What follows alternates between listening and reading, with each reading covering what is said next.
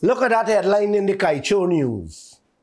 Exxon's biggest expenses, the big money invoices and bills that was handed to Guyana, is completely missing from the audit report.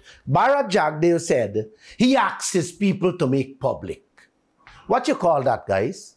Scampishness? Skillfulness? Smartness? Crookishness? Or wickedness? I don't know. You tell me. The small bills and invoices, we have seen how much Exxon helped themselves with our oil profits. That runs in the hundreds of millions of American dollars. If they can do that with those small bills and invoices that was exposed in the half report Jagdev them put out, then what have they done to us with the big invoices, the big bills that we didn't see in the report as yet? Now listen this.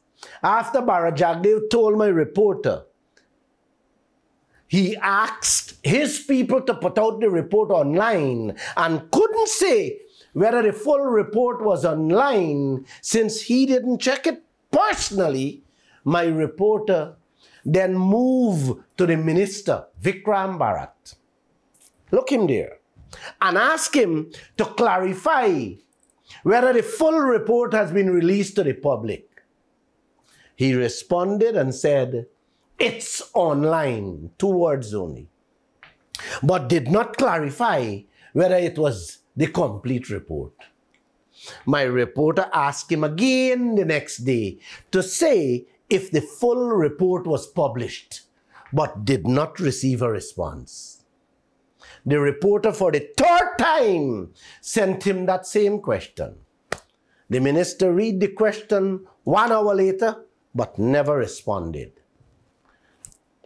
Several calls were made to his phone, but he never answered any one of them. I see what's playing out in this country with these leaders. A very simple, straightforward question. Minister, is that the full report I put out online or not? And the media can't get an answer to give the nation about what is going on with their own wealth. It was pointed out by the auditors that Exxon willfully and deliberately spent our oil profits. In short, they robbed Guyana in front of our faces. And all these leaders doing is ducking, dodging, skipping, and hiding from the media. At first, them didn't want to release the findings of the audit.